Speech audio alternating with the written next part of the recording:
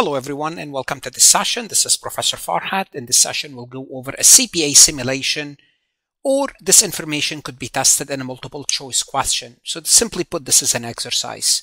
The exercise specifically is about LCM, lower of cost or market, something you need to be familiar with when it comes to the CPA exam.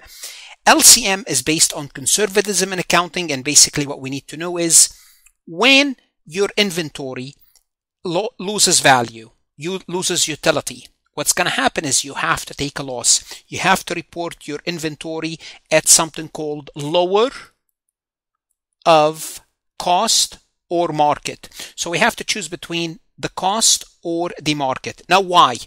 Well, we have to write it down. This way our inventory is not inflated. Well, why would our inventory be inflated? Well, because we purchased something, for example, for $100. This is when we pay. This is what we actually paid for it. Today, the same item is $70. You can replace it at $70. Although you have not sold this item, it lost utility. Therefore, you have to report it at lower of cost or market. But the trick is to know how to determine the market. The cost is easy. The cost, how much you paid for the item. How to determine the market, and this is what we would learn in this simulation exercise, or you could see this in a multiple choice on the CPA exam. Let's go ahead and get started. Before we proceed any further, I have a public announcement about my company, farhatlectures.com.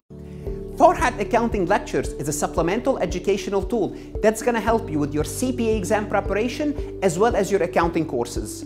My CPA material is aligned with your CPA review course such as Becker, Roger, Wiley, Gleam, Miles. My accounting courses are aligned with your accounting courses, broken down by chapter and topics.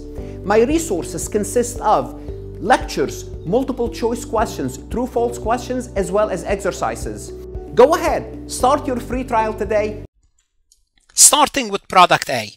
The cost is $64. So immediately, if the cost is $64, you know your cost is something that we need to determine. Immediately, you would say my cost is $64. So we already kind of filled in the cost section. Now we have to determine the market. What goes under the market? Because we have to choose between the cost or the market. Well, when it comes to the market, we have to look at three different things. 1, 2, 3. We have to look at the net realizable value of the asset. And what's the net realizable value? Now in this exercise, I'm giving you the net realizable value, but it's sales minus cost to sell the item. So sale, then they will tell you selling cost, commission cost is such and such. Here I'm giving you the NRV, which is easy. So the NRV for this exercise is how much? The NRV is $61, and the NRV is the ceiling. You cannot report your inventory more what you can get for it, for sure. So if we happen to choose NRV as the market, well, we cannot report the inventory more than NRV. So 61 is the NRV. NRV minus the profit. NRV minus the profit. We call this the floor. Well, if we take NRV is 61 minus the profit of 10 will give us 51. Now we still have to determine what's the replacement cost. If you want to go out and buy it, the replacement cost is 50. You have to determine those three figures. The NRV, hopefully it's given to you. Otherwise, they might give you sales and cost to sell. You determine this amount. So the inventory in any way, shape, or form cannot be reported above this number. It cannot be reported below this number. The NRV minus the profit is we call the floor. It cannot be reported below the floor. And replacement cost, and look at this example, awesome. The replacement cost here is below the floor. 50 is below the floor. Well, guess what? We cannot report below the floor. Therefore, 50 is here. Okay? I don't want you to think replacement cost in the middle. Just the replacement cost is 50, but happens to be below the floor. Therefore, definitely we're not going to use the replacement cost because it's below the floor. Now, what we do between those three figures, 50, 51, and 61, we choose the one in the middle. So between 61, 50, and 51, which one in the middle? The one in the middle is 51. Therefore, what we need to do, we need to compare 64 to which figure? To 51. So when we report the inventory, do we report product A at 64 or 51? We report the inventory at 61. 1. So let me show you the numbers once again and how I came up with each number separately so you see how you come up with this. So obviously NRV, luckily it's given to us. NRV is 61.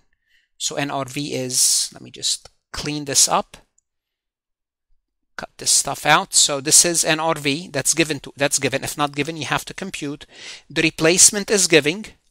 And how do we come up with the floor? The floor is 61 net realizable value minus a normal profit of $10 is 51.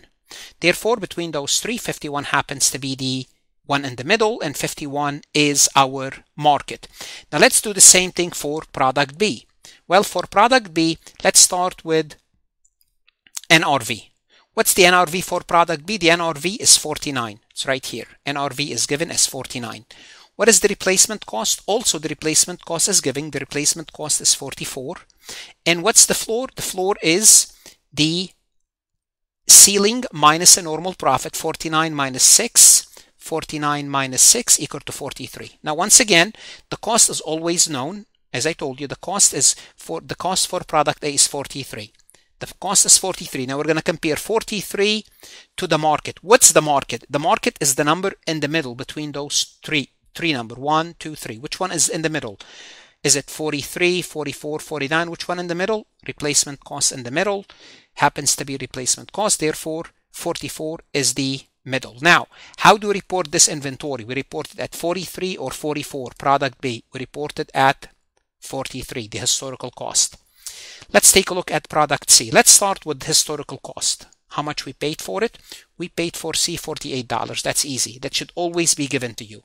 Now we determine NRV. If it's not giving, NRV is given to us. NRV is giving at 44. Net realizable value is 44. Replacement cost is giving at 42. And NRV minus profit, which is the floor, is 38. Between 38, 42, and 44, which number is in the middle?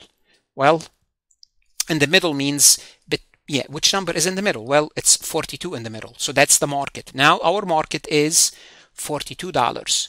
Now between 42 and 48, how do we report product C? We report product C at 42, and we'll take a $6 loss, obviously. Now let's take a look at product D. Again, let's start with the easiest one. The easiest one is historical cost. We paid for it $87. Now we determine the market. The market is NRV, could be NRV, which is $80, could be replacement cost, which is 82. So NRV, replacement cost 82, NRV is 80. And the floor, and we cannot report it below 73, which is 80 minus 70, $80 NRV minus the profit, which is the floor, 73. Now between 73, 80, and 82, which number is in the middle? 73, 80, 82. The number in the middle happens to be NRV 80. Now the market for us is 80. We compare 87 to 80. Which one is the lower of these two? 80. Therefore, we take a loss of $7. Should you do now? You want to go to Farhat Lectures, look at additional resources. If you're studying for the CPA exam, choose your course provider. Or if you're studying for your accounting courses, take a look at the appropriate accounting course. Invest in yourself. Good luck, study hard, and of course, stay safe.